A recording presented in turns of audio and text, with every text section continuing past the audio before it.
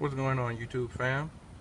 Today I'm gonna give you a quick look at the Chicago 10s, or also known as the double nickel 10s.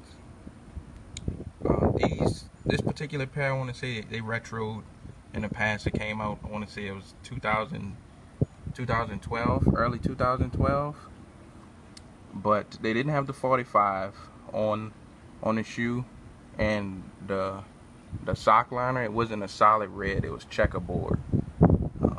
Also the Jumpman on the back, I want to say it was red as well, it wasn't black. This is more true to the OG when it originally dropped.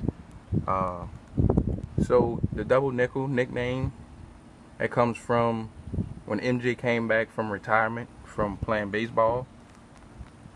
He wore the number 45 playing baseball, and he came back and number 23 wasn't available, so just for a portion of the season he wore 45, and I think it was like his 5th game coming back, he scored 55 points against New York.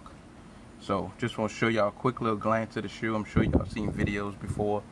The leather quality on these are really nice.